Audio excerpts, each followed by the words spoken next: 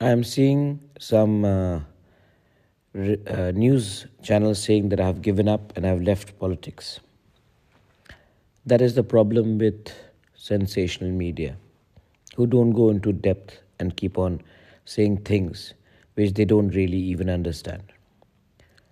I said that I started my political journey in Chorilam and I'm giving my final political speech from a stage in Chorilam.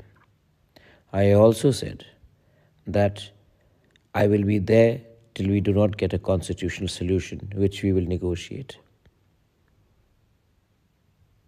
I love my people and I don't need to be in politics, in electoral politics, to serve my people.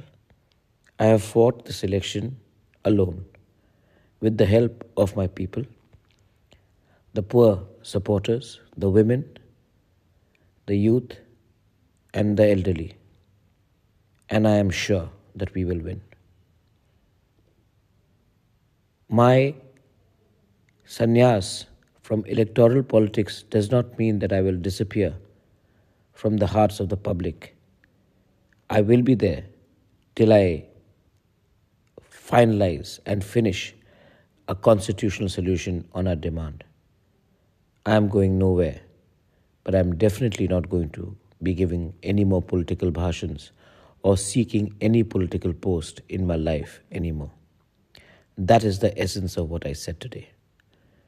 I love all of you all, and please do not misrepresent and miscommunicate what I'm saying.